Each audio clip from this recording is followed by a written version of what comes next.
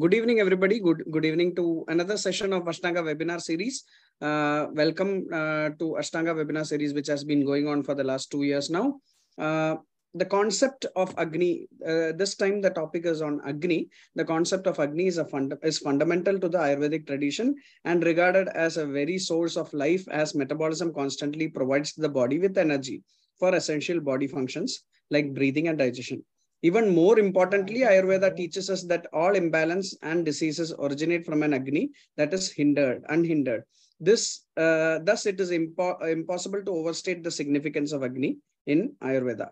So, today's speaker is Dr. Yadu Gopan, Assistant Professor, Department of Kayachikitsa and Consultant Paralysis OPD at SDM College of Ayurveda and Hospital, Hassan, the same place where I have also done my UG as well as post-graduation. I have been lucky enough to know Dr. Yadu Gopan during my post-graduation days. Dr. Yadu Gopan is a Kayachikitsa specialist working as a consultant in the Paralysis OPD. He is also an assistant professor in the Department of Kayachikitsa. He is currently pursuing PhD in Kayachikitsa at SDM College of Ayurveda. He has published a lot of scientific papers in various journals. So I would like to welcome Dr. Yadu Gopan wholeheartedly to this program. Welcome, Doctor. Thank you so much, sir. Before going on to the program, I would want to ask the Executive Director of K.S.Varier Ashtanga Ayurvedics, Mr. K.S.Varier, to give a brief introduction on Ashtanga. Thank you very much, Dr. Girish, for handing over this mic to me. I'm glad that I'm here today in the evening, going to listen to Dr. Yadu Gopan on Agni, the concept of digestion, the concept of metabolism. I've always been wondering about metabolism in our body, and such a lovely topic to have. And we are expecting a lot from you, Dr. Gopan. Yes, talking about my company, K.S.Varier Ashtanga Ayurvedics Private Limited was started in the year 1936 by my grandfather, Dr. Girish's great-grandfather, Dr. K.S.Varier. Dr. K.S.Varier studied in Protocol College during the year 1933 and completed his course in 1933. He studied from 1927 to 1933 in Protocol. Later, he came to Trichy under the advice of P.S.Varier, his own mentor, and he started practicing here in Trichy. While starting to practice here in Trichy, he had difficulties getting medicines from Protocol, and then under the advice from P.S.Varier himself, he started manufacturing medicines in the year 1936.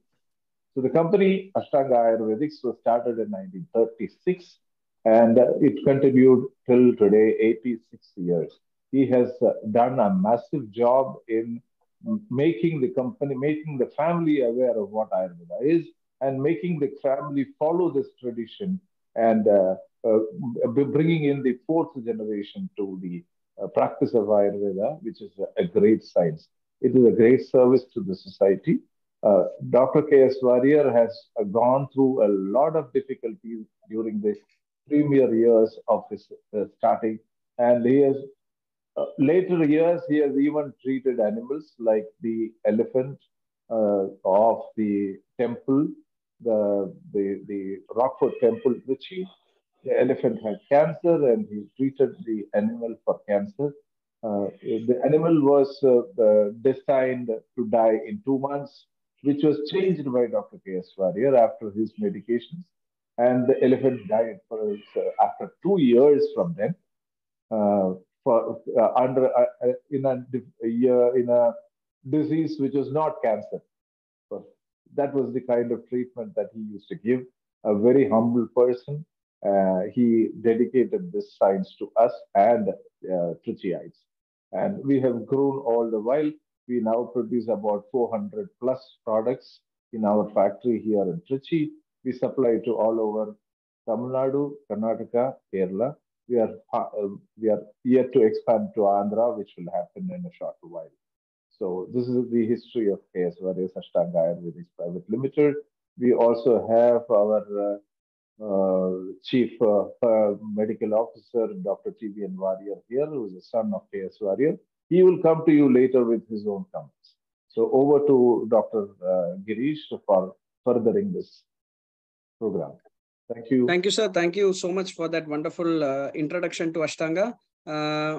Dr. Yadu, can you please come on video and say hi to everybody? Dr. Yadu has some issues technically on the internet side, so that is why he might be during the session also. He would be concentrating on the slides more than coming on video, so he'll be available on audio. Is that right, Dr. Yadu?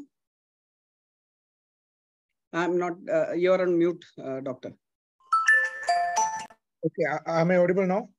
Yes, doctor. So Okay. you're very clear and audible. So once the presentation starts, I request all of you to go on mute. And if there are any questions, please put it in the chat box. We'll discuss the questions at the end of the session. At the end of the session, if you directly want to ask Dr. Yadu Gopan any questions also, that is also possible. With that, without much further ado, I'd like to ask Dr. Yadu to please take over the stage. Dr. Yadu, please. Okay, thank you. Thank you for the welcome. And I'm really thankful to the coordinators of this webinar. So it's really great to be here. And this is one of my first webinar where I'm talking to the public more than the Ayurvedic fraternity. So I try my maximum to explain in the common language, which we can, in which I can explain the concept to the common people also. So I'd like to share my PPT now. Yes, please. Is it audible now? Is it visible now? Yes, sir. Visible, sir. Okay. Thank you. So can it start the session? Yes, please. Okay. Thank you, sir. So my topic of presentation today is Ayurveda Agni and Arogya. So as Sir told, it's like Agni is one of the most basic and fundamental things in Ayurveda, where we can say almost all the concepts in Ayurveda, or the whatever things we discuss about the diseases in Ayurveda or the treatments in Ayurveda, everything evolves around Agni. So Agni is one of the most important and basic principles in Ayurveda, we can say. And myself being a person from the department of Kayachikitsa, so I'd like to explain the definition of Kayachikitsa to the common people also. Like Kayachikitsa is the definition of Kayachikitsa is Kayasya Andarakni Chikitsa Kayachikitsa. That means Kaya means the Sharira, or the body, physical body, and the Andarakni, whatever Agni is there in the Sharira, inner part of the Sharira, and treating that Agni, that is Kayachikitsa. So the ultimate aim of Kayachikitsa is to maintain or to normalize the Agni. So why we have to normalize the Agni, or what all things can happen to Agni, or what is the importance of Agni, or what all things are now provided by the Agni. So all these are again generally I'll explain all these things in the coming slides. So first thing is to know what is Agni, or what is the function of Agni, what is the importance of having a good Agni.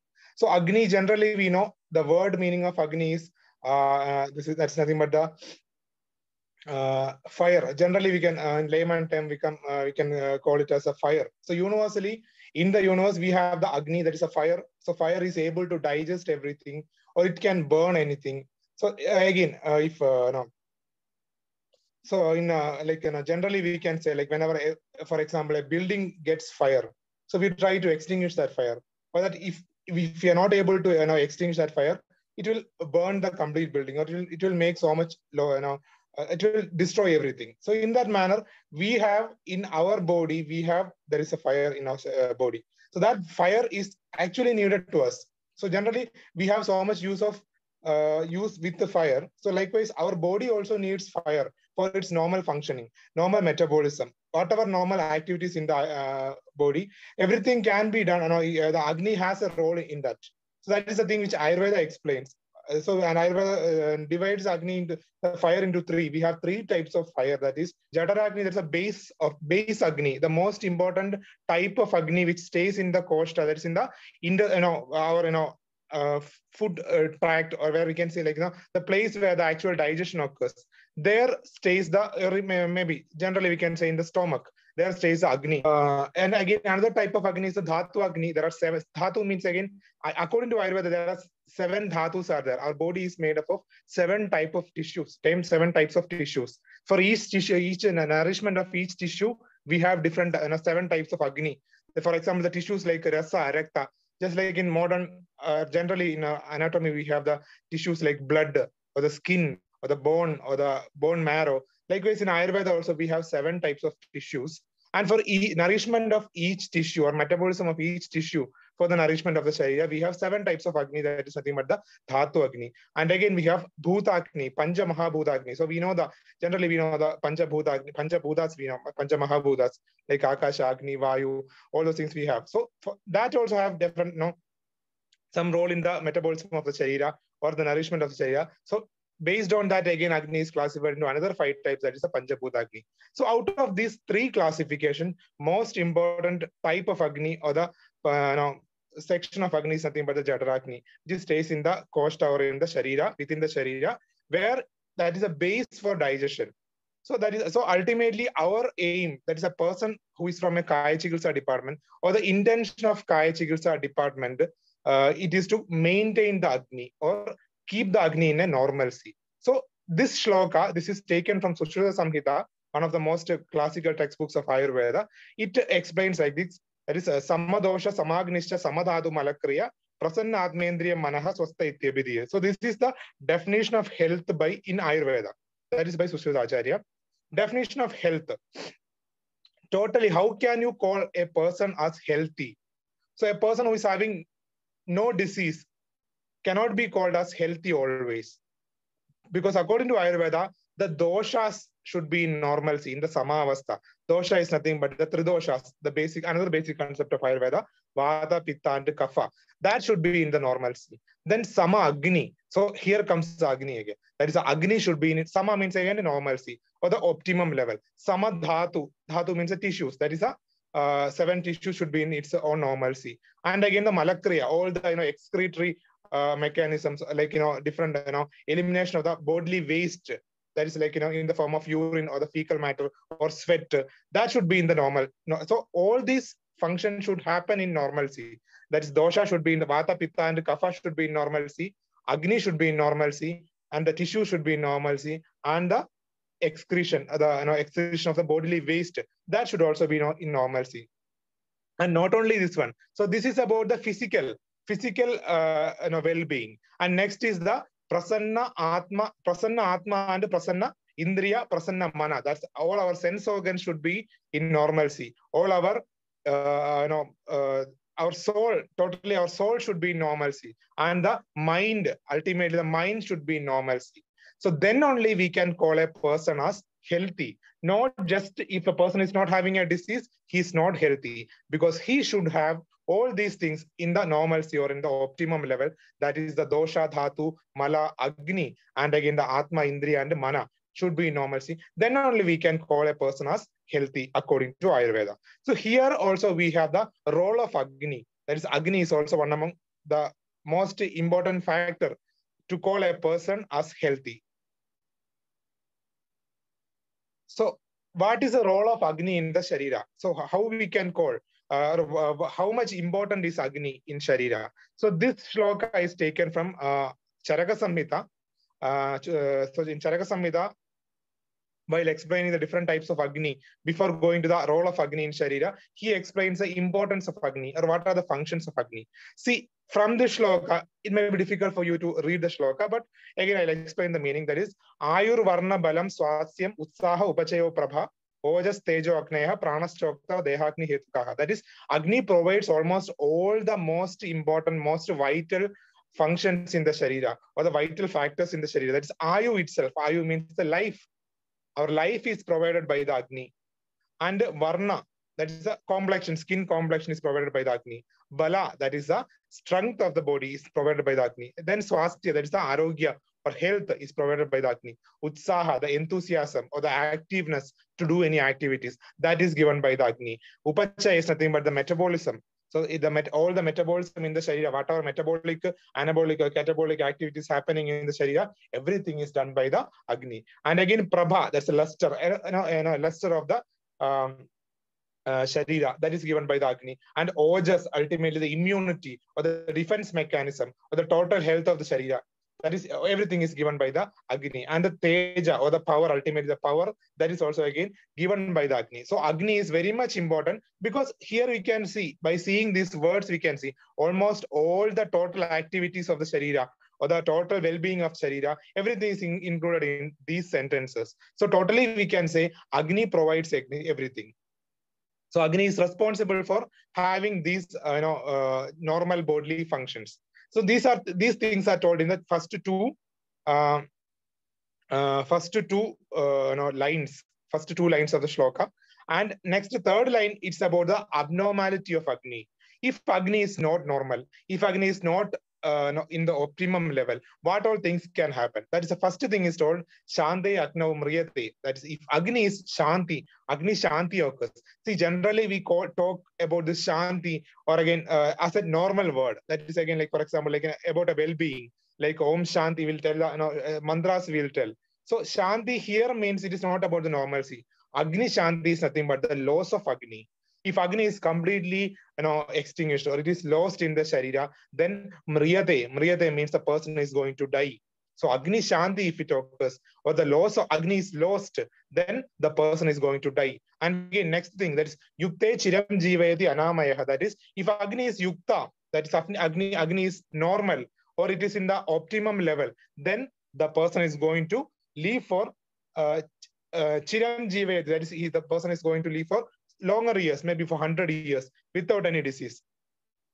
So that is the Yukte Chiram Jivayati. If Agni is good or it's in the optimum level, person is going to live for so many years. And the third thing is the most important thing, that is a Rogi Syat Vikrte. So if Agni is in the Vikrta Avastha, Vikrta means what? So Ayurveda, we have two terms, that is Prakriti and Vikriti. Prakriti means the normalcy or the natural thing, that is a normalcy. Vikriti means something which is opposite to that, or any alteration from the normalcy of anything. That is the Vikriti. Vikriti means here it is nothing but the abnormality or any abnormality of Agni.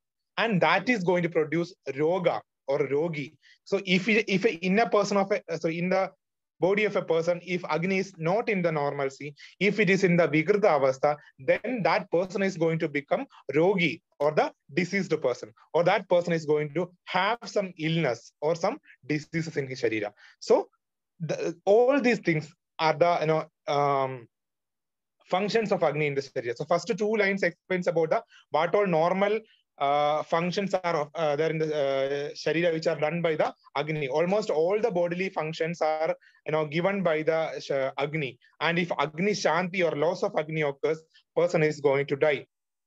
And again, Yukte Chiram Jiveti Anamayaha. That is, if a person is having the normal Agni, optimum Agni, he is going to live for so many years. And if Agni Vikriti occurs, any alteration in the Agni occurs, then the person will be having disease, or the person is going to become diseased. So this is the thing which is told by Acharya Charaka. So here, since we are talking more about the disease and its treatment or the health itself, the one of out of these three things, that is Agni Shanti, Yukta Agni, and third one is Vikrita Agni, we have to give more concentration about the Vikrita Agni, where we are going to discuss about the diseases, how the diseases are going to occur from the Agni. So before going to that, I would like to say that is again, we can't see the Agni in the Sharira. So it's a concept. As per Ayurveda, Agni resides in the Sharira, but we can't see the Agni directly. Just like in the allopathy, after doing the dissection or after doing the surgery, opening the abdomen, they'll explain each and every organ. So likewise, we can't see the Agni in the Sharira. So Agni is a concept which, or a factor which is there in the Sharira by the activities, by seeing the Ayu, or by seeing the Bala, or by seeing the Varna, or the Swasthya. That is again the health, power, or the bodily strength or defense mechanism. By seeing this, we can assess that our Agni is in the normalcy. But we can't see the Agni just by seeing the expressions or bodily expressions of these functions. If these functions are in its normalcy or in the good level or in the best optimum level, then we can understand that our Agni is in the normalcy. Agni is functioning normally. So any deformity or any abnormality to that Agni is considered to be the Vikrita Agni. So now we are going to discuss more about the Vikrita Agni. So Vikrita Agni can be in 3 ways. So in 3 ways we can have the Agni Vikara or Agni Vikriti, or any deformity in the Agni or abnormality in the Agni can be in 3 ways. So first one is known as a Manda Agni, second one is the Tikshna Agni, and the third one is the Vishama Agni.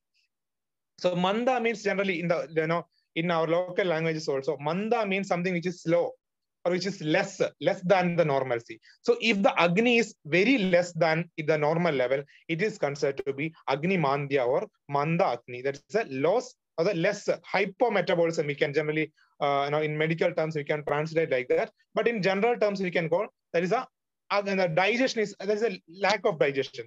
Generally, for general understanding, I'm telling that is lack of digestion or reduced digestion. Next is a Tikshna Agni. Tikshna means again something which is greater or some intensive. So or very much powerful. So that's Agni is very much powerful. That is again not normal. Normal means there is a normal level of Agni, but it is beyond that. That's Agni is more, like hyper metabolism. Very the level of Agni is very high. So that just like you can see. For now, like I explained first, just like the this when a building gets fire, that is not normal fire. That is something, fire is very much big or large, that it is able to digest, it is able to destroy the whole building. So likewise in the Sharira, if the Agni is very much more or very high, then it is also not normal. It can also lead to some diseases. Third thing is the Vishama Agni. Vishama means, again, generally we can call Vishama means the Agni is sometimes it may be normal or sometimes it may be abnormal. Sometimes it's abnormal in the sense it may be either high or low. So that Vishama Agni can be, generally we can say that is sometimes a person's appetite is very good, and so other times it may be very high. Sometimes it may be very less also. So in that manner, Vishama Agni means not stable. Anytime the digestive power can change. That is nothing but the Vishama Agni. So all these 3 things, that is a Manda Agni, Tikshna Agni, and the third one is the Vishama Agni. These are not physiological. These are again pathological, or they are going to produce some diseases. Okay, so that is the thing, the different types of Agni Vikaras. So here again, once again, it is told the Shanti Agni, if the Agni Shanti, loss of Agni occurs, the person is going to die. That is the thing which is told here.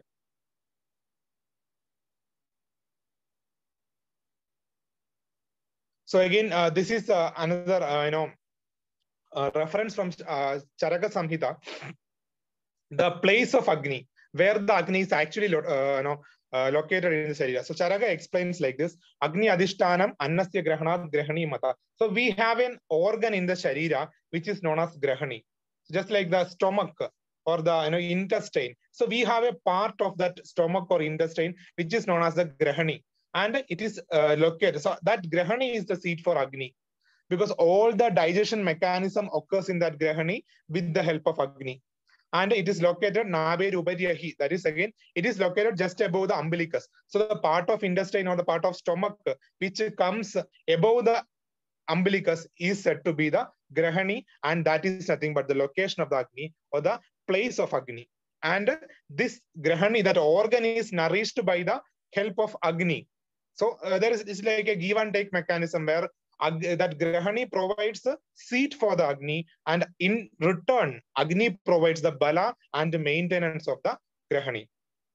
So this is nothing but the seat of Agni. And again, one more thing about the Grahani is, so this Grahani as an organ, it has a main function that is nothing but the Apakvam dhareti annam pakvam srajati parshadaha durbalagni bale dushta amameva vimunchati. So this shloka, so I'll explain the meaning. So apakku ahara, whatever if you are taking the ahara, it should, or the food, it should generally get digested. But if it is not, so that digestion is happening by the help of Agni and Grahani, or in the Grahani with the help of Agni. But if there is some indigestion, So until that food get digested, it should stay in the grahani. So that is a function of grahani. Grahani will hold that ahara or the food till it get digested. And after digestion, a part of that food will go to the nourishment of the tissues.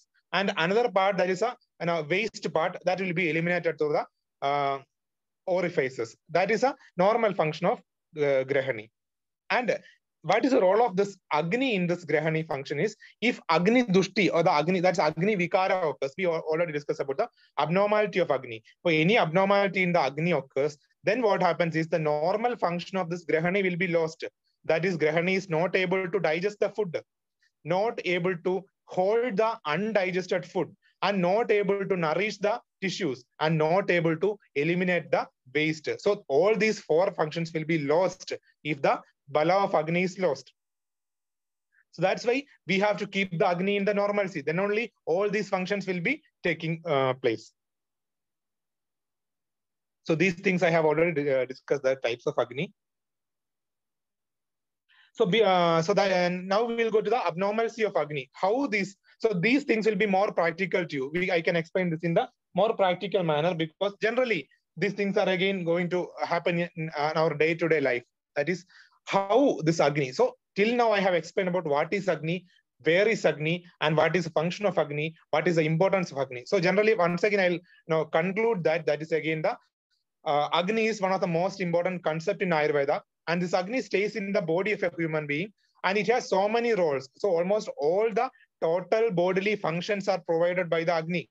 If Agni is good, our strength will be good, our digestion will be good, our health will be good. We will not have any diseases. Our this bodily defense mechanism or immunity will be good. So ultimately, total well-being of the body will be provided by the Agni.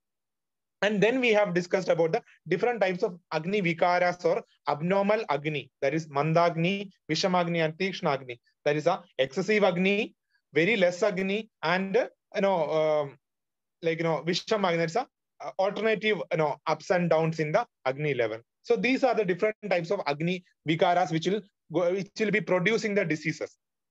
So ultimately, one more thing is like all these three Vikrita Agnis can produce different types of diseases. As per Ayurveda, as per Charaka Samhita, Agni Doshan Manushyanam Roga Samnya Pradagvida Malavruddhya Pravartande Visheshan Udaranitu. That is again, as per Charaka says, like Agni Dosha or any Agni Vikara can produce Pradagvida Rogas, different types of diseases. So whatever diseases in the Sharira or different types of diseases which we are generally getting. For example, we have diseases like so Ayurveda again explains different types of diseases. But for your better understanding, I can say, like if you are getting a fever, just a simple fever, as per Ayurveda, it is also occurring as a result of the Agni Vigara or any abnormal Agni. So generally, we can say if you are getting a fever, you may you will develop the aversion towards food, or sometimes you don't feel like eating food.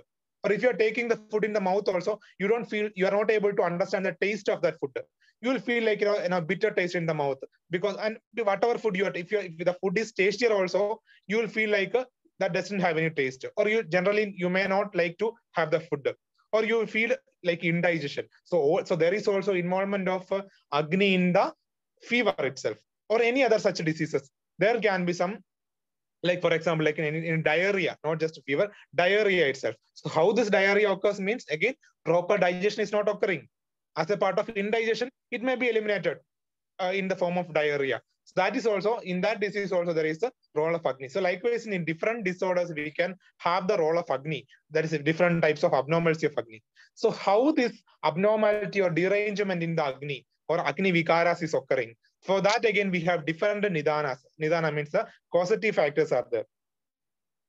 So these are also again from the Charaka Samhita. First Nidana is told is Abhojana. So Bhojana, that is nothing but the food intake. So Abhojana means no food intake or not having food. Like not at all having food. Maybe like, some people are there, like, they over fasting they'll do. Maybe in order to reduce their bodily weight or to maintain the zero figure, they'll stop eating, maybe for some days, or again some over fasting, or they'll skip a meal. That is, though they are feeling hungry, they'll skip that particular meal. So that is not Abhojana, not at all having the food. or as a part of like, we know this hunger strikes and all that. Days together, the persons are not taking food. Obviously, they are going to have end up in some of the other complications. So abhojana is the thing, but not having food, that is again, that may be due to lack of interest. Sometimes the people may have no interest in taking food. Especially we have like, generally, like some patients of depression are there. Depression patients are there. Some in depression, again, two types of food intake can be. Sometimes the people completely leave the food. Some people have the habit of voracious food eating. As a part of depression, they'll take more food also. So this loss of food intake or lack of food, not having food, that can occur as a part of different things, like as a part of fasting, it can occur, or lack of interest in food. Or again, sometimes maybe we may be in a rush to run for our duty. We may be late to the duty place. That time we not be able to take the food. So as a part of that also, we generally, so these are again, commonly we'll skip the meal. So that is nothing but the abhojana. So not having a food at a proper time can lead to the Agni Mandya or different types of Agni Vikaras or abnormalcy of Agni. Next is the Ajirna Bhojana. Ajirnam and Bhojanam. Bhojana is again the food intake. Ajirna is nothing but the indigestion. If the person is already having indigestion. So generally we will get indigestion. Whenever, for example, if you go for a marriage function where we'll have so many food. So every food, like different sweets will be there, veg or non-veg food will be there. We'll take a lot of food, and next day we may not feel the appetite. We may not feel like having the food in the morning. So as a part of that, again, you'll develop the ajirna or indigestion. And otherwise, if you have some other diseases like fever and all, as a part of the disease also, we can develop the indigestion. But ajirna bhojana means, though the person is having the indigestion, still if the person tries to have more food, that is having more food during indigestion, that can also lead to the more hamper, that can also do more hamper to the Agni or the digestive fire. So that is nothing but the ajirna bhojana. Next is the adi bhojana, that is excessive food intake. Not considering the Agni, not considering the appetite level, still the person likes to have more food, especially like when the person is having the, everywhere, like, he gets more, whatever food he's,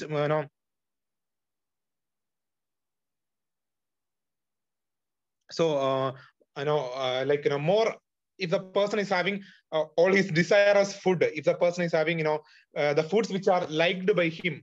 So if he's easily getting such food without considering anything, without considering the Agni, he'll try to have excessive food intake.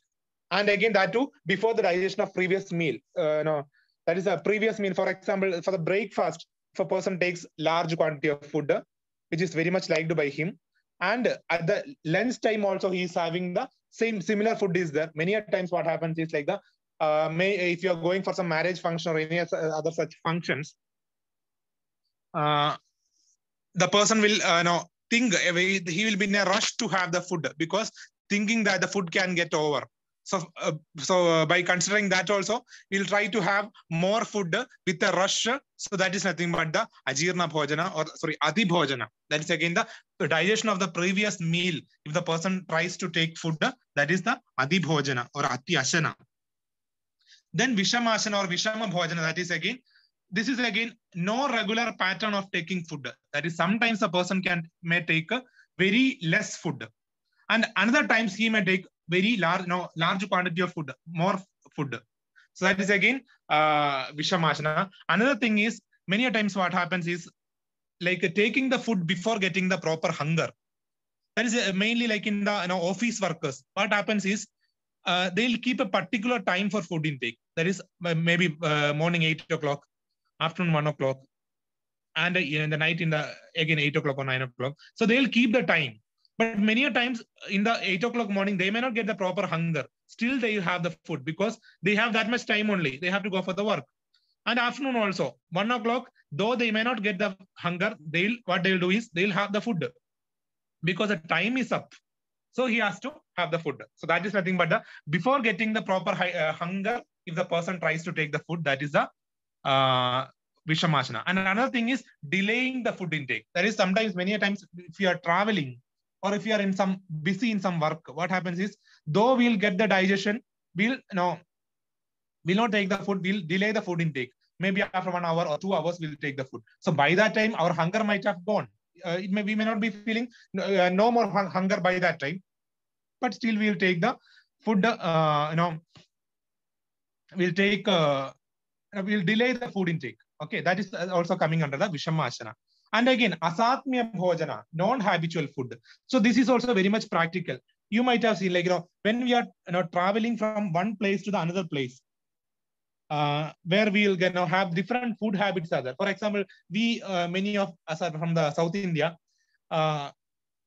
If we are traveling from our place, maybe from Kerala or Tamil Nadu to the North Indian places, so we are habituated to our type of food, like dosa, idli, or rice items. We used to take that more. But when you travel to another North Indian state, there the total food habit or food pattern is different, or the food items are different. So we may have to adjust with them. But it will take a long time for adjusting with such food. So that again, so these foods, satmya means which is something which is habitual to us. So that type of food is not habitual to us. That is one thing. And again, within our place, the food pattern or food, style can vary in a city and a village. So if a person from city goes to a village, so in a village place, the people are maybe taking more spicy food or more, that is excessive spicy food. Such food may not be much habitual to the city person. He may not be able to digest that food, or he may not be able to withstand that spiciness of such food. That is also again coming under the this asadmya bhojana.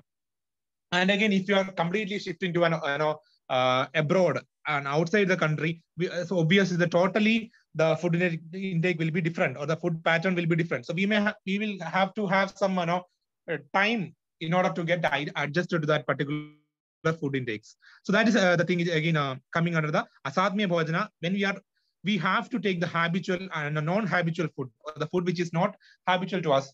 So that is also can lead to the this derangements in the Agni level. So other than this, again, the intake of Guru Ahara is again heavy food, like biryani, for example, biryani, or again other enemies like sweets. Many, if you're taking more quantity of sweet, these are also Guru means again heavy food.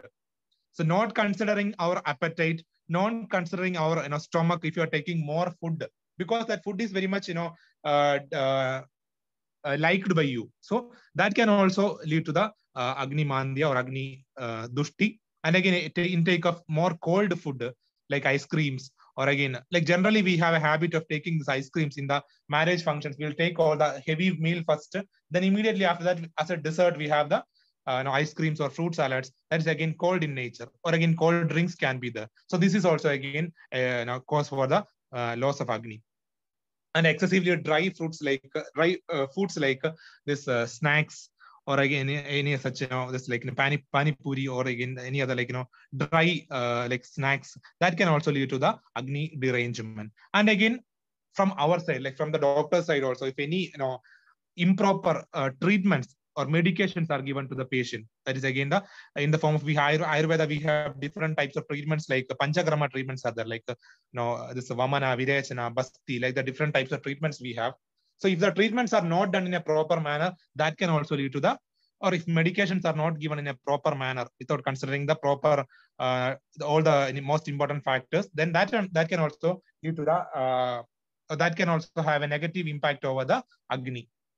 And again, the suppression of natural urges, that's a Vega Avarodha in Ayurveda. That is whenever we are getting the urge of passing the urine, or the mala, or the fecal matter, defecation, then if you are forcefully suppressing that urge, because you may not have that facility nearby you, or you may have some other work. So if you are suppressing the natural urges also, this Agni Mandya can occur, or Agni, it can derange the Agni. Okay, so these are the causes for the derangement in the Agni. That is again how this Agni can get hampered.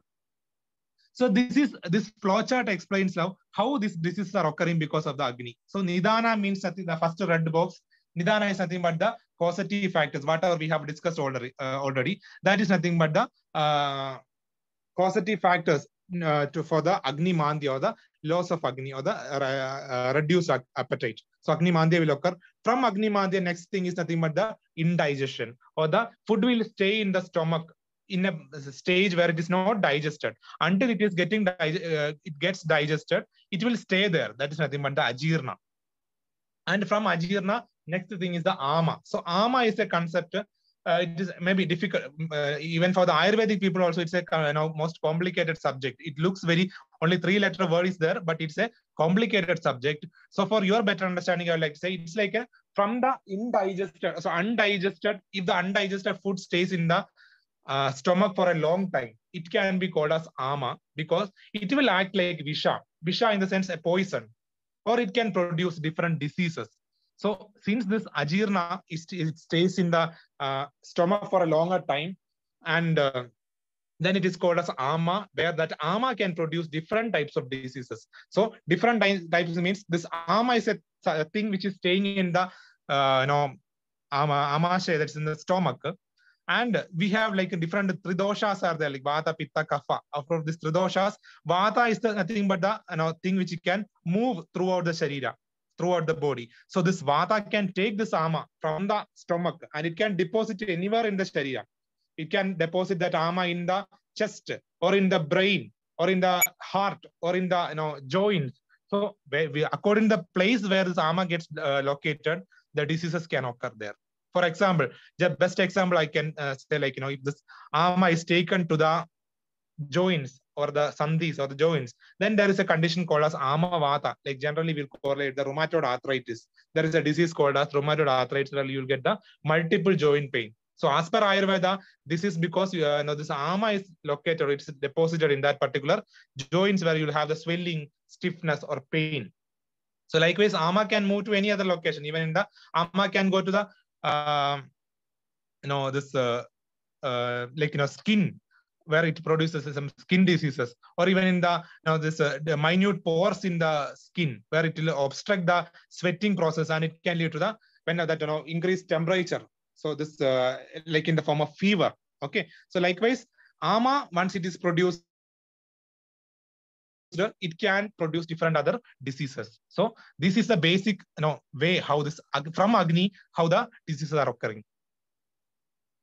So here I like again Agni dosha. This is the word Agni dosha is nothing but the any abnormal state of Agni, where most common is nothing but the Agni mandya, or the reduced appetite. So this can lead to various diseases in which ama is an important factor. So I already told what is ama. That is whenever that undigested food stays in the amashaya, that is the stomach, for a longer period, it can produce different diseases, or it can act as a poison there. That is nothing but the ama. Like in an endotoxin, that is a poison which, or the toxin which is produced in the sharira, that is nothing but the ama. So this ama can move. So as per Ayurveda, we have different channels in the body. That's like different networks in the sharira, that is known as srotasas. And this dhatus, or the tissues, are flowing through this srotasas. So if ama goes to a particular srotas or the particular channel, there it can produce the diseases related to that particular tissue. For example, we have blood, that is a rakta dhatu, or blood as a tissue. And if ama goes to that blood, or the channel which carries the blood, then it can produce different bleeding disorders can be there, or different anemia as a disorder that can occur. So ama, because ama is there in the srotas, in that channel of the blood. Okay. So different systems in the sharira, the bodies can be correlated with srotas. So ama can go to any system. That's the last sentence. You can circulatory system, respiratory system, or GI system, excretory system. That is again the waste eliminating system. Okay, circulation means the blood circulation. Respiratory means the breathing, or the air gas exchange in the body. Everything is in the respiratory system. GI system, gastrointestinal system, is nothing but the that is nothing but the system in which the digestion occurs. Okay, so ama can go to any of these systems and produce the diseases of that particular system. Okay, so I'll go to the examples of such diseases. Best example is the fever. So so this may be more you can understand this very clearly. That is as I already told, just a simple fever occurs. How that fever occurs in the sharira. So as per Ayurveda, fever is caused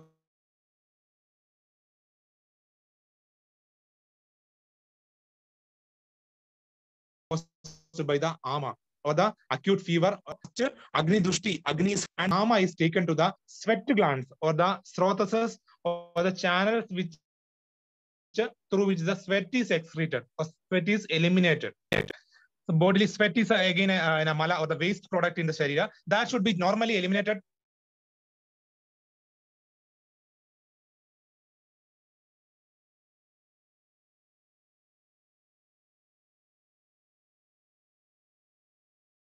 In which this or it is eliminated, then there will be obstruction in that channel, so that sweating is not going to occur. So as per modern also, sweating is a mechanism to reduce the bodily temperature. So if at all any obstruction to that occurs, body temperature rises because sweat is not able to come out, and so that temperature is not transmitted out, so that the bodily temperature increases.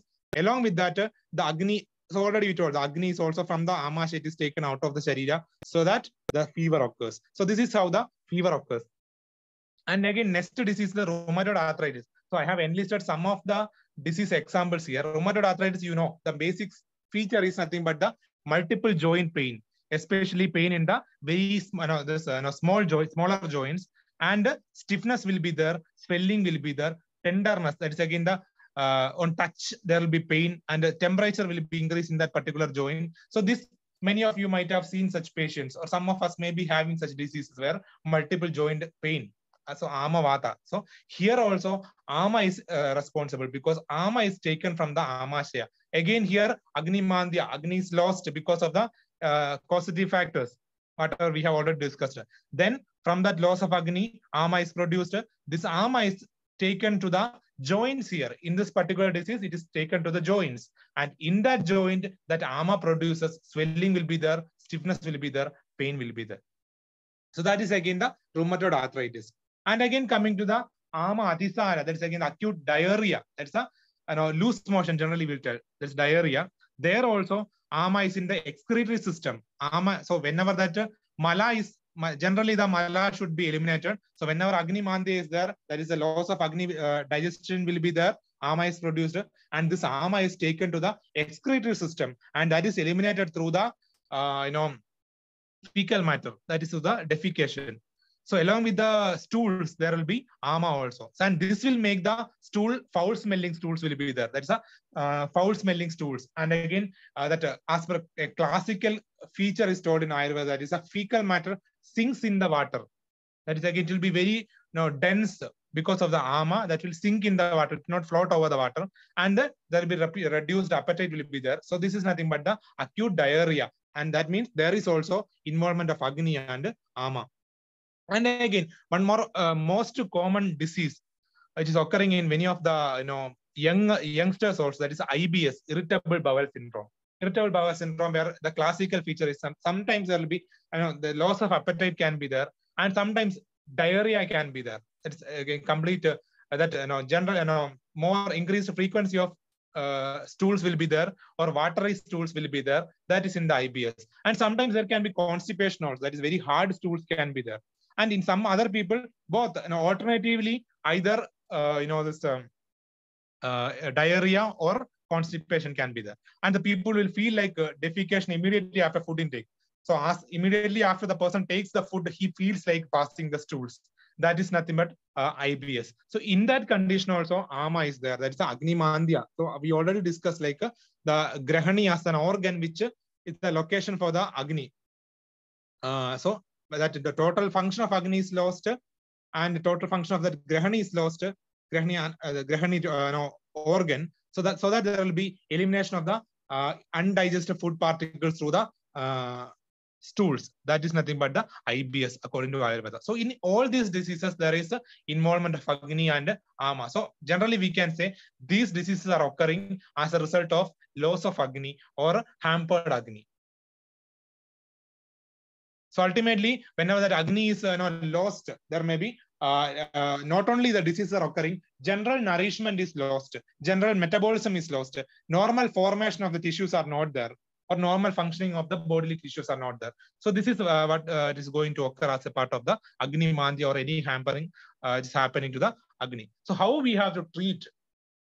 So before going to the treatment, one more thing I would like to say is generally many people beliefs about Ayurveda, that Ayurveda is nothing but oil massage or just oil massage. Like we have like Abhyangam, Pirichil, or again such different oil treatments are there in Ayurveda. That is whole and soul about Ayurveda. According to some people, just some general public, they believe like that.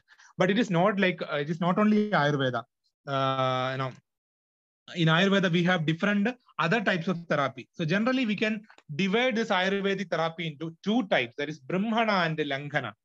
So this again, Langana can be called as a reduction therapy, and Brahmana is nothing but the nourishment therapy. So all your this oil massage, pirichil, everything are coming under the nourishment therapy. That is in order to nourish your body. This we are doing the oil therapies or the therapies where we use the oils. But here, another thing is we can't go for the nourishment therapies whenever Agni Mandya is there. If Agni is not good, then your body is not going to get digested. That is again, if you're using all these oils or oil massage, or internally if you're giving some grita or ghee for intake, if Agni is not good, Agni is not in a good level, then these therapies are not going to work. They will not work because they already our metabolism is hampered. So in order to have the best result of these therapies, we need to have a good Agni. So whenever Agni Mandya is there, our line of treatment is a reduction therapy. That is nothing but the Langana therapy or the reduction therapy. So ultimately, we need to go for the Langana therapy. For example, if Agni Mandya is very less, so Langana, again, we have different types are there. So I'm going to explain it in practical words. That is, if Agni Mandya is very mild, or if very mild ama is formed, then only fasting is the treatment. So you don't need to, you skip a meal then. No, so you are in normalcy. If Agni is good, you are not allowed to skip the meal. You have to have the meal at normal time. But if your Agni is not good, you are not feeling hungry, your digestion is not good, you are having indigestion, then skip a meal. That is fasting. That is also known as Upavasa in Ayurveda. It's known as Langana in Ayurveda, Langana or Upavasa. And Agni Mandya is little higher level. That is not very mild, but not too high also. It is a moderate level. Loss of Agni is in a moderate level, not proper Agni. Loss of Agni is in a moderate level. And ama is also formed, that is in a moderate level. Then only fasting may not help. So along with fasting, you have to go for some medicines also. Just like warm water. That is hot water. So you do the fasting and you skip a meal or take very light food, and again you can take warm water or take some medicine along with that. That is again like different. We have like the Chitragadi is there, Panchakola Fanta. Different types of such Agni increasing medicines are there. So take such medicine that will do the ama pachana, or it will digest the ama. And Agni Mandya is very severe. Complete loss of Agni is there. Very severe loss of Agni is there. And ama is very much in the Sharira. Then you have to go for, first you have to do the fasting. Along with that, you have to do the medicines to digest the ama. You have to give medicines for increasing the Agni. Then you have to eliminate the doshas from the Sharira. After giving the fasting, after giving the medicines to digest the ama, then the doshas, whatever like Vata, Pitta, Kapha, different other morbidities in the Sharira or any other malas in waste in the Sharira, that should be eliminated. So this is the based on the different level of Agni, you have to treat the in these three manners. That is the first one is a fasting or Langana therapy, then Langana plus Langana Pachana, that is a Langana fasting and medicines to digest the ama, then fasting, digestive medicines, and elimination therapy. So this is the basic treatment of Agni Mandya and ama. So again, best example with a disease example I will tell. That is in the case of fever, for example. So this may be more clear to us. For example, if a person having fever, acute fever, he may have along with bodily temperature will rise, because I already told there is Agni Mandya is there. That is Agni is reduced. Ama is formed. That ama is deposited in the channels which carry the sweat, and there is obstruction in that sweat carrying channels. Sweat is not coming out. Perspiration is not, sweating is not occurring. So increased temperature will be there. This is what happening in the fever. So how to treat it? Treat this thing? Again, if you are treating, for example, as per modern medicine, generally if you get a fever, you will take some paracetamol. Fever will come down, right? But as per Ayurveda, you should not take such treatments because there you are treating only your temperature. If you're treating only if your temperature or if you're treating only temperature, what happens is this temperature is raised because of many other reasons, starting from the Agni Mandya, from the ama, from the deposition of ama in the sweat channels. So different other mechanisms are there. But ultimately, you are treating by giving the paracetamol, you are reducing the temperature only. But all these basic things are inside the Sharira. Agni is not corrected. Ama is not digested. Obstruction is not cleared. Sweating is not occurring. So by giving the paracetamol, you can't do all these works. Paracetamol is an antipyretic drug which will reduce the temperature. So as per Ayurveda, how you have to treatment is to do the treatment is first thing is the langana. Do a fasting or take very little legu ahara, light food. Then what happens is that Agni will get increased or whatever ama is formed that will get digested.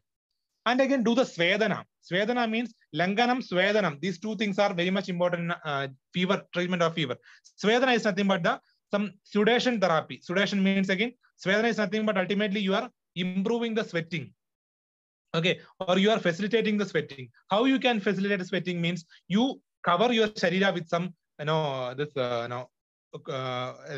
some blankets, like woolen blankets, or again this kambli will tell. So you cover your, body with that, so that your body will get a heat within the sharira, so that the sweat glands will be cleared, sweating will occur. So generally our aged people used to tell, like when you have a fever, you have to get sweat, then only that fever will come down.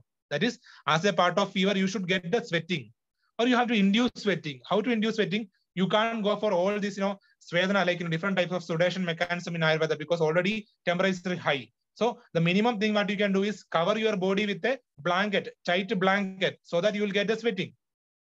Or you don't go and sit under an AC or fan when you have the fever, because you will not get the sweating. Go to another place where there is no fan or no AC and cover your body with a thick blanket so that you will get the sweating. So you correct the Agni with the Langana, correct the Agni with the Ushna Jala, drink some hot water, moderate hot water, or do a fasting so that Agni will be corrected. The obstruction, the sweat glands will be removed, and ultimately, if you do the sweating, that is by covering your body with a tight blanket, sweating will also occur. So by this, you are not just treating the temperature here. We are treating the Agni here. We are treating the ama here. We are treating the sweat here, or we are inducing the sweating here, so that we are treating the fever from its root, not from the top.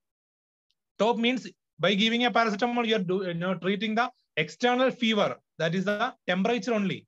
But as per Ayurveda, you are treating the Agni. So by treating the Agni, what happens is, again, from the root, you can remove the doshas and you can cure the disease completely. So I had an example, by this, come to the end. So last, I was taking the practical class for my students, final year students, where I was explaining about this fever. So they have taken a fever case, their own friend's case, that is a fever case.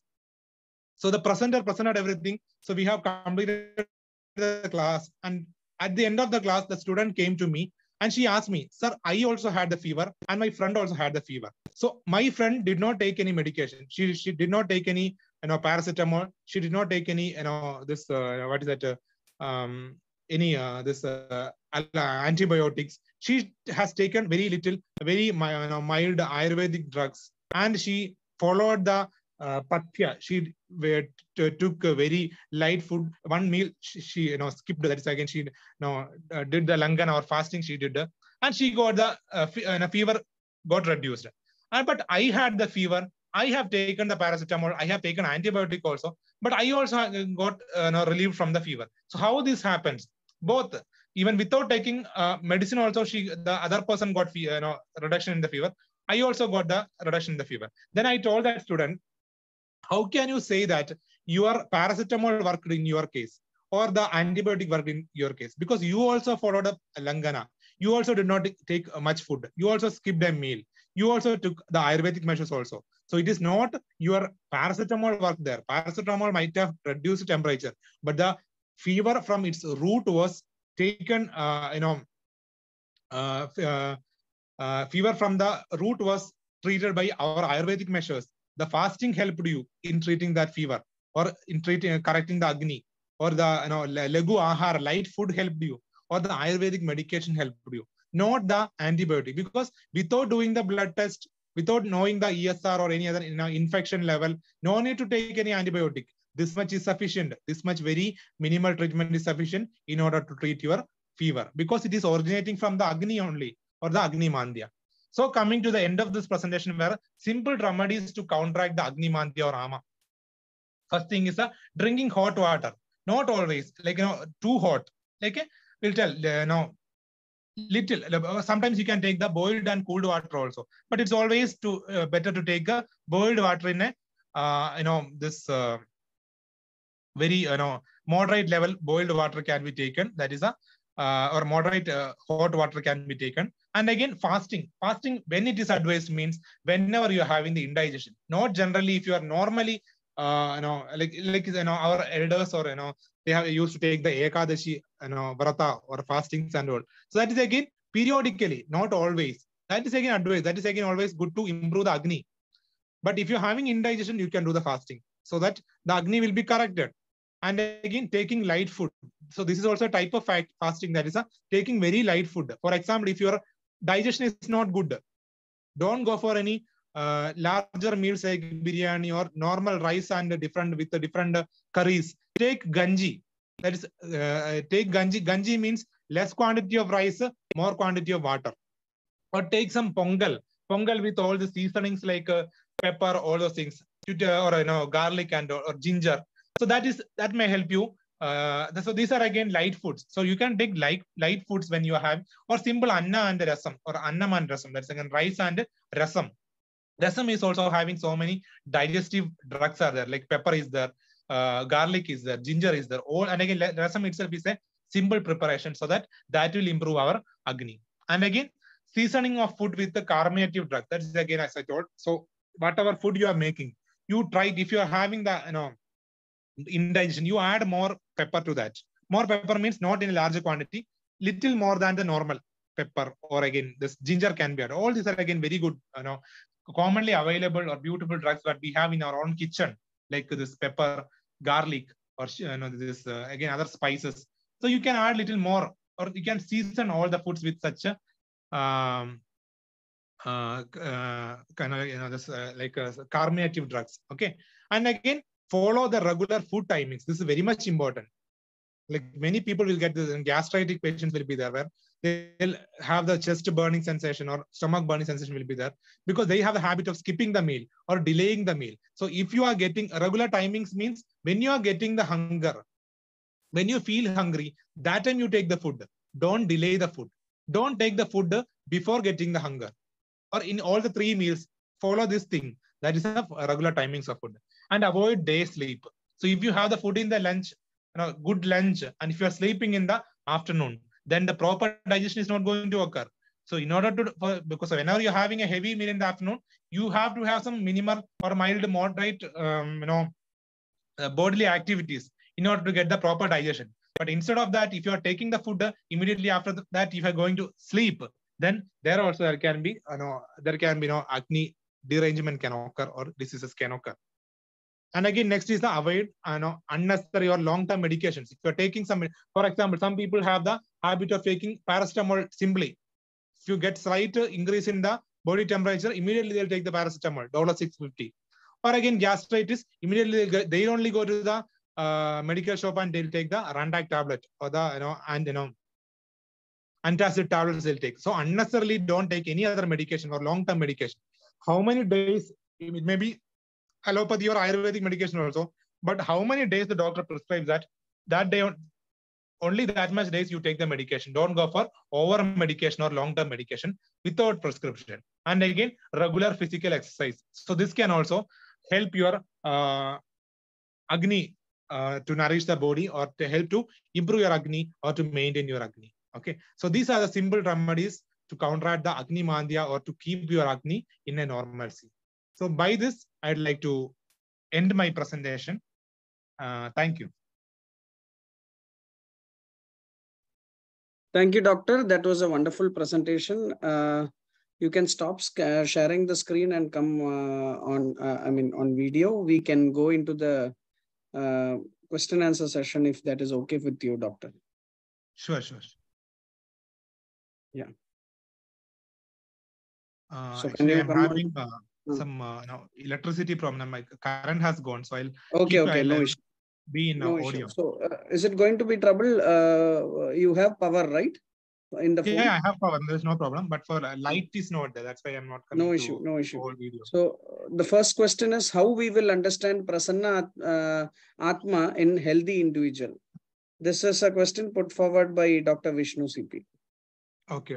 So Prasanna, so as I already told, we have this Ayurvedic concept regarding Agni. I already told that is we can't see the Agni. We can't see the Agni in a person. We cannot do the surgery and see the Agni. But so like everything is by the expression, how our body expresses it. For example, in the case of Agni, you are feeling the hunger at the correct time. You are feeling you are desirous to have the food at proper time. Then we can understand that our Agni is good. So likewise, in the case of Prasanna Atma Indriya, that is again nothing but the Prasannata means the pleasure or the normalcy of all these, this mind, our sense organs, then our soul itself. So how we can understand is regarding the mind. We generally we are maybe almost all the time we are feeling really happy, really this. We don't have any grief. We don't have any angry. So there are some manasika like lobha, moha, irshya, krodha. That is again, we are not over desirous. We are not over angry. We are not over sad, or we are not, jealous to the other people. So if a person is not having these things, then we can understand that our mind is in a normalcy. And regarding the indriyas, that is again the sense organs. We are not much addicted to the sense organs. Like we can have some control over our sense organs. For example, regarding the food intake, regarding the tongue as an indriya, rasanendriya, or the tongue. So if you have a control over your tongue, you may not be desirous to have more food. Whatever food you like, though you like also, you will have it in a limited quantity, not over. And your eyes, if you have control over the eyes, you may not be, more bright. You will feel like seeing more bright things or more, like for example, movies and all. So but we'll have a control over that. We'll restrict ourselves from, having the vision and such bright vision or, over, enthusiastic. We will not be over enthusiastic to see the such things, so more visions. So that means ultimately the prasannata of our indriya or the sense organs is to have the control over that and to have the clear, so by doing this, we can prevent the disorders regarding, related to that particular indriyas, so that our indriyas will also function very good. For example, regarding the eye as an indriya, if you don't have the control over your indriya or over your eyes, you will be exposed to so much bright visions or bright, visuals and all. Ultimately, that will affect our vision, so that prasannata of indriya eye will be lost. So in that manner, whatever prasannata of indriya, mana, or ultimately, or again regarding the soul means it is again ultimate happiness of the soul. So if you are having the control over the manas as well as the indriyas, you will get a happy soul. Your soul will be happy. Totally, you will be happy. So this is how we can understand. We don't have any other measures to measure the prasannata of this indriya, atma, mana, and all. But by this normalcy or normal functioning of these things, we can understand the prasannata. Thank you, doctor. The next question is, I want to understand belching. What is this happening? Is this because of Mandagni? What is the physiology? How can we correct belching problem? So in belching again, before going to the belching as a pathology or a negative thing, ultimately first thing is the belching is a normal process also. As per Ayurveda, you should get belching. After taking the belching, there is first thing is Udgara Shuddhi Utsaho. That Udgara Shuddhi. Udgara is nothing but the belching in Ayurveda. So after taking a food, after the proper digestion, you should get the clear belching. So belching can be different types. Clear and non-clear belching can be there. Clear belching after the digestion is quite normal, or you should get that belching. That is very much normal. But if your belching is not clear, sometimes after food ingestion, or food taking the food, you will get sour belching. Sour belching means some sour taste in the mouth can be there. So that's an abnormal thing. So if the belching is not clear, And if you have symptoms like gastritis, like chest burning is there, sour belching is there, that is a diseased part, a disease as a symptom of disease. Another thing is, again, while belching, you will get the smell of the food what you have already taken. That is because of the indigestion.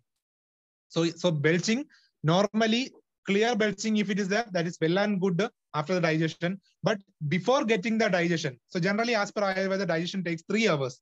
3 hours is the time for digestion. So you are not before the normal digestion, if you are getting the, even though it is clear belching or again belching with some smell, that is the smell of the food what you have taken, that is abnormal. So this is again ultimately here you have to correct the Agni by following. So what the last slide, whatever I have told, like following the drinking the hot water or following the regular food timings, and if you are and again doing the fasting whenever it is required, and avoiding the day sleep, avoiding the excessive cold food or the heavy food.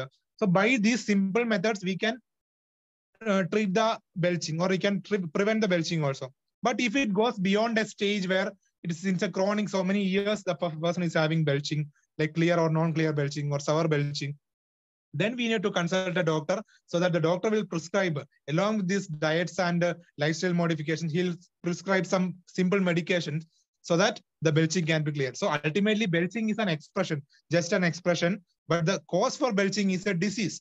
It may be some gastritis, or it can be indigestion also. So that is the thing which we need to understand. So if it is a chronic belching or belching since so many years, just this lifestyle modification may not work. There you have to take some medications also. Thank you, sir. So there is a question which came up in a direct message. Sir, can you please elaborate Bhutagni concept in relation to our Sharira and Roga Utpatti? So Bhutagni is again generally it's again considered comparing to the Jadaragni as well as the that is the Koshtagni and the Dhatu Agni. Bhutagni is something is not completely within the Sharira. It has some external factors also. That is again we have as per Ayurveda we have not only as per Ayurveda, as per Hindu this tradition or the mythology, we have 5 Panchabhutas are there: Akasha, Vayu, Agni, Jala, Prithvi. These Panchabhutas are there. So that is generally seen in the universe. Like you can see the water, you can see the earth, you can see the or there is wind is there. That is as a vata. Or again different types of this or Akasha. Akasha is nothing but a space that you can see. So these are the Pancha Mahabhutas in the universe. So these things are having the expression in our Sharira also. So as per Ayurveda, our Sharira, our body is a representation or the minute structure of the whole universe. Whatever in the universe, whatever things in the universe, similar things are there in the Sharira also. So this Akasha or the Pancha Mahabhutas are there, like water content in our Sharira, or different tissues which are having the water content. For example, blood is having water, fat is having water, or muscle is having water. So whatever water content in the Sharira, that is again similar to the Mahabhuta, Jala Mahabhuta, or the Agni Mahabhuta. That is, so in the Sharira, Agni Mahabhuta is in the form of the digestive fire. And again, the Prithvi Mahabhuta, that's in the earth. So in the Sharira, it is in the form of the hard structures like muscles or the bones.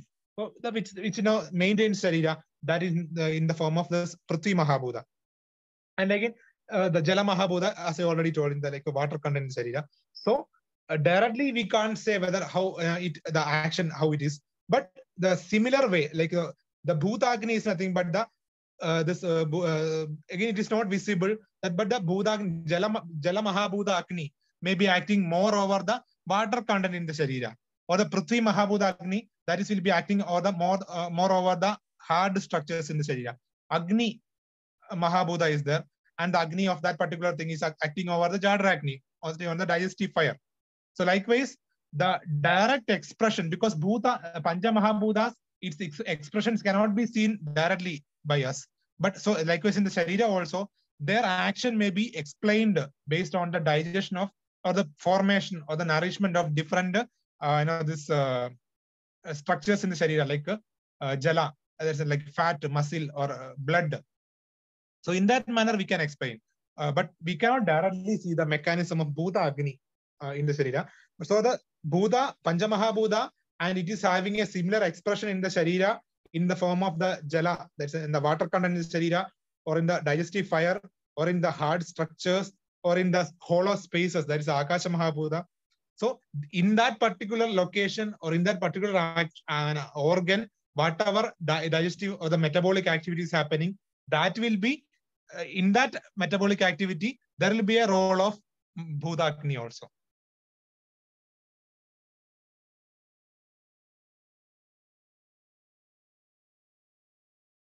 Unmute, Girish. For everybody's reference, there is the feedback form link which is given in the chat box. Kindly fill in the feedback form. It will be shared again. Yeah, so the feedback link is shared again. Moving on to the next question. Sir, as you said, Jwara occurs due to Agnimandya and Rasadhatu Dushti. So in Agantuja Jwara condition also some concept is applicable, and how Agantuja factor will deteriorate patient's Agni and produce Jwara. Okay, so Agantuja, so as the name itself, Agantu is something externally from the Sharira, that's external to the Sharira. So as per, generally we know, as per the Shatkriya Kala in Ayurveda, another concept is told. So that is again, there is a stage called as Chaya. First stage is as Chaya, Dosha Chaya. That's a accumulation of dosha in the Sharira. That is in the Chaya Avastha. But as per, generally, there is some Chaya is again, next stage is a Prakopa. Prakopa is again the aggravation of the dosha. So as per, so in the Prakopa stage, if it can be of two types, Chaya Purvaka Prakopa and Achaya Purvaka Prakopa. So this Achaya Purvaka Prakopa mainly occurs in the Agantuja Vyadis, where direct Prakopa can be there. There is no need of dosha accumulation in the Sharira. Directly it will go to the aggravation stage. So likewise in the Agantuja conditions also, Agni may not be, most of the times Agni may not be affected because it starts from the Nidana Sevana, like the Sharirika Nidana Sevana, and along with the Manasi Nidana Sevana, there can be more affection of Agni, more hamperment of the Agni can occur because of Sharirika as well as Manasi Nidana. But Agantuja Nidanas are not always affecting the Agni. So in Agantuja Jwara, like, external, the Jwara which is caused by the external factors, that may not be, always, we cannot say that there is involvement of Agni or there is a role of Agni Mandya. So Agantuja Jwara again, but sometimes if any, along with the Agantuja Nidanas, if the person is having Sharirika Nidanas also, there can be Agni Mandya and there can be role of Agni. But in the case of Agantuja Jwara, Jwara is seen as an expression as the temperature is increased, but there may not be role of Agni Mandya in Agantuja Jwara, as per my understanding. And again, Agantuja factor that can deteriorate the person's Agni. That is also, we don't have much reference of that because whatever Agni Mandya Nidanas we already explained, that is mainly again Sharirika Nidanas as well as the Manasika Nidanas. Agantuja Nidanas are not directly told because it is causing the Achaya Purvaka Prakopa. Dosha Chaya is not occurring. So that, so that it may not affect the Agni directly. That is my understanding. And again, another question from the same person is again the regarding the Tikshna Agni. That is again in three types of Agni, we can say that is Vishamagni and Mandagni occurs due to Ama. So here I would like to say is it is not because of Ama. Ama is not going to cause the Agni Mandya. From Agni Mandya, Ama is going to occur. So this can be easily understood in a better way. That is again from Agni Mandya there will be Ajirna. So Ajirna generally can be classified into three. That is again the based on the doshas. That is again Vata, Pitta, and Kapha can affect, have some role over the Ajirna, and that will produce the Ama, Vishtabda, and Vidagda Ajirna. So here again, how these diseases are occurring, that we can, for example, like if Kapha is acting over the Ajirna, that will produce the Ama first, or the Ama Ajirna first. From Ama Ajirna again, it can lead to the Ama formation. And again, if you go over the Vidagda Avastha, that is Pitta is acting over that, then there will be complete burning of the Ajirna will be there. Not digestion, burning will be there. So that there will be formation of Vidaha Vidagdha Ajirna, and then there will be formation of Amla Pitta. So Amla Pitta, it is occurring from the Vidagdha Ajirna. Vidagdha Ajirna is nothing but the Pura Rupa stage of Amla Pitta. There will be so because the Pitta turns into Amla Bhava, that's Amla Rasa formation will be there. That is nothing but a reason for the sour belching. And again, Tikshna Agni means, so Tikshna Agni is, I already told, it is caused by the Pitta. So here you have to understand the thing is, the Vidagdha Ajirna and the Tikshna Agni are not the same. See, for that again, Agni, if Agni is Tikshna, again, it is not, Ajirna cannot occur there. Ajirna will not occur because completely it will be burned. That is again, we have a disease called as Atyagni or Bhasmaga Roga, which is explained by Charaka in Chikitsa Sthana 15th chapter. So that is entirely different, and Vidagdha Ajirna is different from each other, because Tikshna Agni will will not cause the indigestion. But if indigestion is occurred because of the Manda Agni, and above that if Pitta is acting, because whenever Manda Agni is there, Ajirna is there, so it is again that Agni is not good first. So from that again there can be this Tikshna Agni, and it will, if the Tikshna Agni, the Pitta will be acting over the Manda Agni or the Ajirna, then Vidagdha Ajirna will be occurring. But it is not similar to the Tikshna Agni. Tikshna Agni is nothing but the hypermetabolism, where we can have increased metabolism, and that will complete digestion will be there. So like for example, you can correlate with the hyperthyroidism, where the immediate digestion and increased appetite will be there. So that is the thing about Tikshna Agni, and these things cannot be explained in much detail in such a presentation, where we have to, because if you're starting talking about Agni, again, just a single class may not be sufficient for that. But if you're reading the commentaries from Charaka Samhita and all, that will be very much helpful to you, so that you can understand this Tikshna Agni, or again Mandagni, or again Ajirna, Amla Pitta, everything in a different detailed manner we can understand. And another question is, Abhigata also a person may get Jwara. So this is also again similar to the, and again it is also similar to Agandu Jwara and Agandu, because Abhigata or Shata, all this again are coming under the Aganduja Nidanas. So there also again dosha chaya is not going to occur, because in Abhigata the thing that you can Dr. Yadu, Dr. yes, Yadu, because of time constraints, I would select the questions for you. We will not take all the questions because not everybody would be sitting. Question, I think, right? No other questions. Yes, there are a few, but yeah, please continue. Because this is the thing which is visible to you, so I'll end with this. Okay. So that's Abhigata is the reason where again first there will be Vata Prakopa and Pitta Prakopa will be there, because there is something called as Shata Ushma. Whenever an injury occurs to our Sharira, that will produce a type of heat in the Sharira. Due to that, there will be Pitta Prakopa, and that can be expressed as fever also. But this is not related to the Agni Mandya, or Abhigata is not directly causing any Agni Mandya or derangement of the Agni. So the Jwara which is caused by the Abhigata may be because of the Shata Ushma or the Abhigata Ushma, or the heat produced in the Sharira as a result of the injury or Abhigata. Yes, sir. So these were questions from one person. There were some other questions from other persons as well, but that is okay. There was a question about curd rice practice, consumption of curd, as well as is Pongal really good for the body? So these were questions. Can you answer those two? Sure. So curd, as per Ayurveda, again it is so different preparations of curd are told in Ayurveda, and they are having their own habits also. But the curd is not advised whenever Agni Mandya is there, because curd, and again two things you can consider: curd and buttermilk. So if a curd is completely churned, it will turn into buttermilk. Buttermilk is said to be the one of the most or one of the very important or very beneficial thing to our Sharira. But curd is not always like that. Curd is something which is a thick thing. It is heavy for digestion. It is cold in nature, or it is heavy in nature, or it is again sour in nature. So that may produce, if the person is taking curd in whenever the appetite is not good, that is going to produce some diseases. But if you take buttermilk instead of that, whenever Agni is, if it is less also, buttermilk will help you in digestion. So compared to the curd, buttermilk is very good.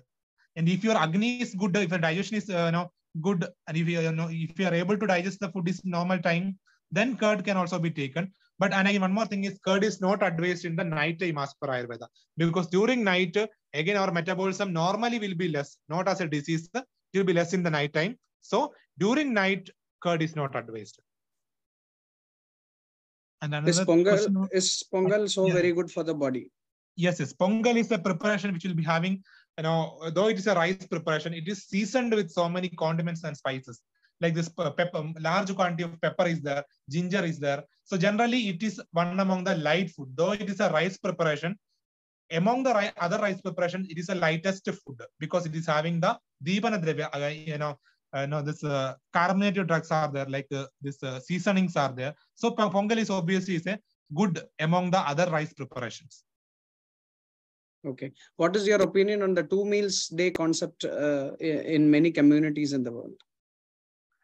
2 meals concept, as per Ayurveda also, in every Ayurvedic books or the ancient textbooks, if you read, there is only mentioning of 2 meals, morning a meal and evening a meal. So that was sufficient for the people in that times. So it was one of the ancient concepts. But right now, also some people are, having such practice. But our problem is we are habituated to the 3 meal system where we used to have the food, because generally we are from the childhood itself, we are or even from the from the childhood itself, we are accustomed to the 3 meal system. But if a person suddenly stops a meal, especially if you're as per Ayurveda, only 2 meals, morning and evening meal was there.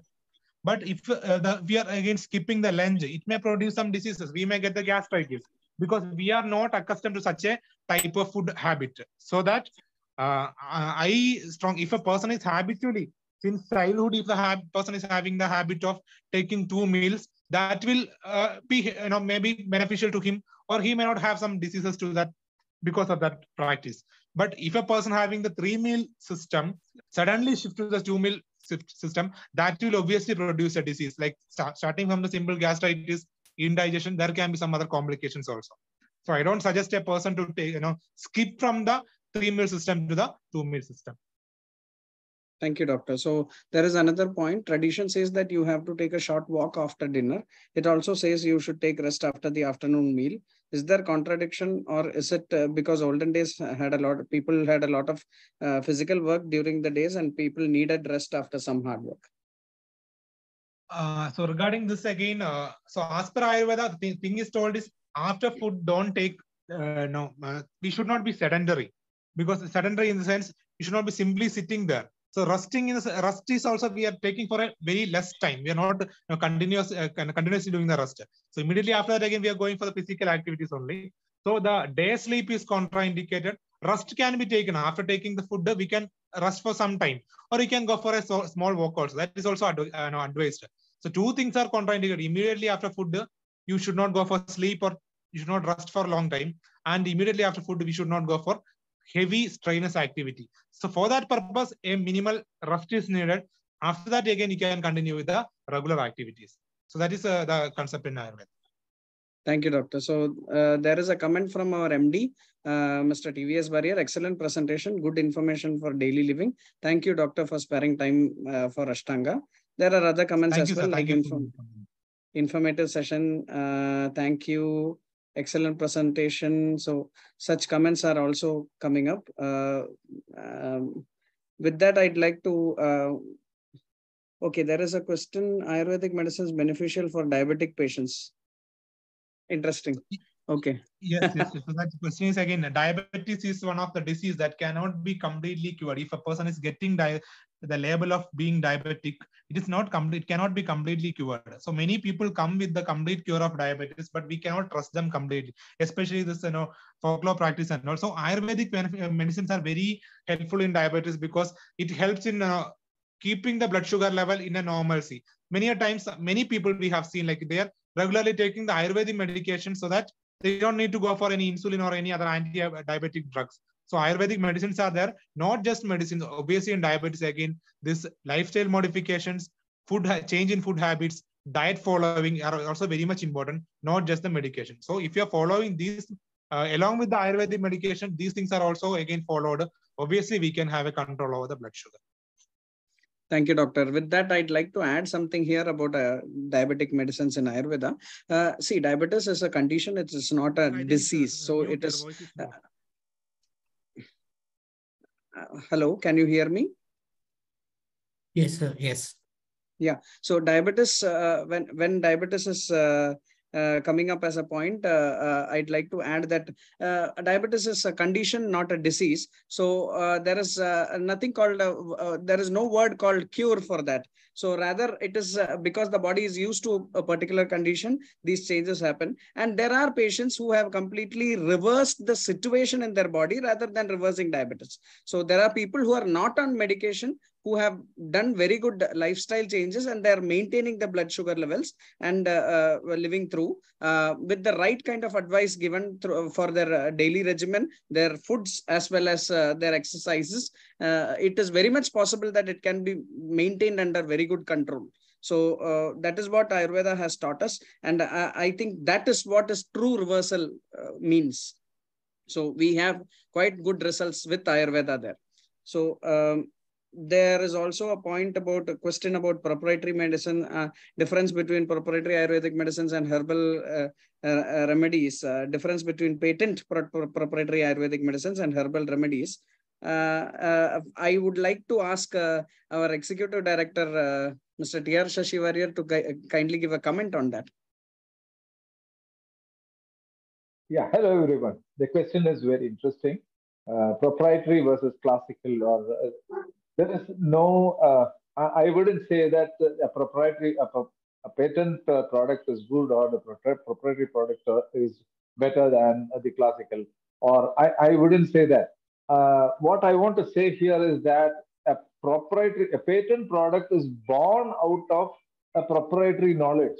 That is, a person who brings out a proprietary patent product has immense knowledge about the classical part, or the patent, the generic product and the Dravya Guna. Otherwise, he will not be able to bring out a patent product which is as efficient. So I think the classical product as well as the patent products are as good. All we have to do is go through the Dravya Guna of that is the Dravya Guna, and then go ahead and use the product. So both the products are good if you really follow the product well. With that, we have come to the end of the session, Dr. Yadu. I think the questions have closed up. So with that, I would ask our MD, Mr. One second. I'll just check if he's... No, he's not there. Okay. Yeah, that's why I just found out he's not there. So I would also like to ask our medical superintendent, Dr. K.S.Varier, to give a few comments. He's also not there. He's left. Okay. Okay, fine. So I ask Mr. K.S.Varier to give a few comments on the session. All right. Dr. Yadu, it has been a wonderful session. You have given a lot of points for daily living, and that is very important. I felt that it was a little too technical for the layman, but then otherwise, it was a wonderful presentation with all those explanations. Agni is a very broad topic, I understand. You cannot cover Agni in just one lecture, so you will take, I think, according to me, you can probably break this into 3 different topics and then come out with, bringing out your expressions on this. So it was lovely going through this session. And I understand that many of the people have left, but then I think whoever were there in the session would have definitely enjoyed what you have just given. I think all of them had been through throughout the session. They were there, and after the Yes. question and answer session started up, only then people have left. So it was a very captivating session. We could see that with the number of participants there. It was a wonderful session, Dr. Yadu. Thank you, sir. I'd like to thank all the coordinators for giving me an opportunity. So it was my first session to a common public, so I could not make it. It was really like I also felt like it was very much technical. I'll try to improve it. No, actually, Dr. Yadu, the session was all right. Once the question answer session started up, the excitement in the questions started. I think that person was from Ayurvedic side, so it was again. So I need to explain it in Ayurvedic terms. Yeah. Anyways, so it went wonderfully. I was having, I got a few good ideas when after listening to what you had to say on Agni. We are going to invite you again for a certain few other additional sessions, Dr. Yadu, if that is okay with you. Sure, later. sure. Thank you. Thank you, sir. So with that, I'd like to thank everybody present here. I want to also thank Mr. Vignesh, without whom the IT support would not have happened from eQuadriga. Mr. Vignesh, thank you so much for being here and taking care of this whole session. Thank you. Thank you. Thank you. Thank you. Thank you. I'd like to thank everybody present here for taking your time and coming for our Ashtanga webinar series. Yet again, we'll have another session of Ashtanga webinar series in the next month, last Sunday. I would invite you all to join up then also. Thank you so much. Have a great weekend. Thank you.